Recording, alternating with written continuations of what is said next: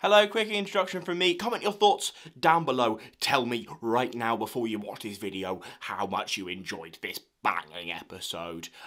Yeah, and get ready for some good waffly thoughts about Rogue. This series, man, is just, this is a series that is just doing so many different vibes, and you know, obviously, sorry, I've started this review really weirdly. Hello, I really enjoyed the episode. This series has a lot of vibes, and this to me, you know, along with the Bridgerton vibe, felt you know, quite. It was quite RTD1 in its style, in a really nice way, even though weirdly it wasn't written by RTD. Had so many cool-ass elements, and yeah, I absolutely loved this. I think this is up there with one of my favourite episodes of the series. For me, on initial watch, I don't think it's quite Boom. I think Boom really, like, did stuff for me. But yeah, I think that might be my second favourite, like, because... Which you know isn't a fantastic look for Russell. Look, I love Rusty Davies. I think overall his show running and his vibe building is very, very good.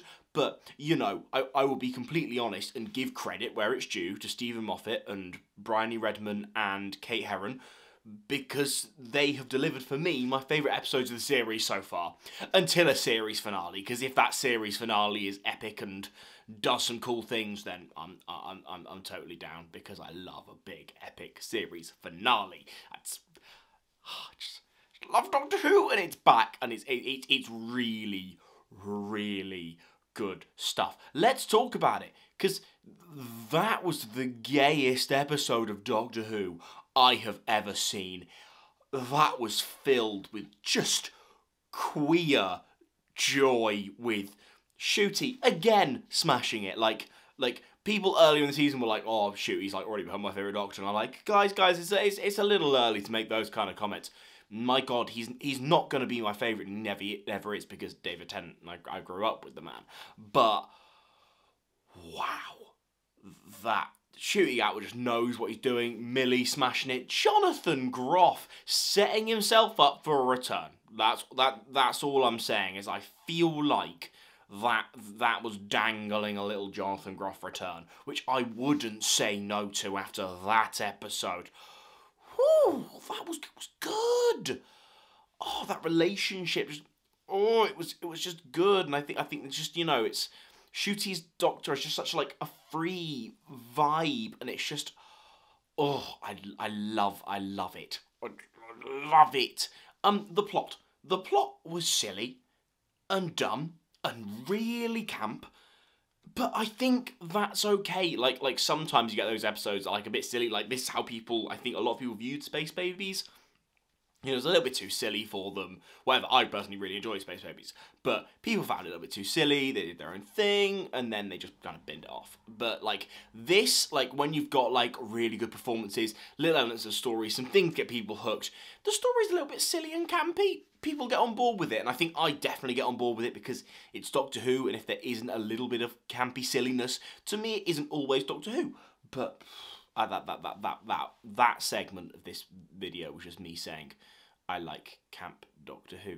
So subscribe. Woo! I'm so good at reviewing things. But yeah, no, I genuinely have a lot of love for this story. This story also does, quickly before I say, well done for quickly editing it to include the William Russell tribute at the end. R.I.P. Doctor Who legend. Mwah, you are a beautiful, beautiful human being. The Schalke Doctor is canon. And not that it was really necessary. Well, not that it wasn't canon, but like Ruth Doctor included in RTD2. But yeah, Richard E. Grant as the Schalke Doctor was included in the Spinny Heads, and Russell knows what he's doing with us fans. And no, I don't think this suddenly means that Richard E. Grant is going to return as the Schalke Doctor, but I've never actually seen his stuff. I won't lie to you, but it's an interesting development, and fair enough. Russell wants to mess with the fans, and he can do that. he's well within his rights, but that was trippy and a bit strange, and I didn't actually spot it until I saw it on Twitter. But, you know, so thank you, Twitter, for doing that. Also, comment down below all your thoughts. I've been having some lovely chats with some Doctor Who fans recently about their thoughts after the episode. So that's lovely. So let's keep that up. Sorry, this review is so scatty. I had a comment after my last review basically going, "Oh, you look really tired in these reviews," and I'm like, yes. Because that's one of the big negatives here, is that Russell makes me watch these episodes at midnight, and I'm a bit tired. But, yes, let's continue talking about the episode. Injury of Armour is fantastic. The Bridgerton vibes, it's just... Oh, I really can't talk about how much I loved this episode. I just think, oh, there was just so much fun to be had here. And little tech things, and just the design of the TARDIS when like Rogue came in, and like the colours, and I think that's the strength of that TARDIS, is that it's like a white background, but it can be more than white with the panels doing cool colory things, and the sexual tension in some of those moments. Oh, it was fun. What did I not like? Oh, if someone wants to explain something to me, how come Ruby's feet were very locked, yet somehow in the end Jonathan Groff managed to get back in? That bit confused me. People are always really nice and explain to me the things that I don't pick up on in the things. So I was a bit confused because suddenly 1 second Millie Gibson was in, 1 second Jonathan Groff was able to like nudge her out the way and then go, yeah, I'm now in the thing. And fair enough, like I rate it. Like that was, especially because the way I thought it was gonna be Ruby gets put into this dimension and then the Doctor goes and finds her in the next episode. I thought that was the way it's going to go, and that was a very good, because I was gonna say one of my negatives for this episode was that the ending. The ending I don't know. The ending was kind of going into we're now all evil bird people, even though again I didn't really mind it too much. It was silly camp fun, but then you know we had the nice emotional stuff.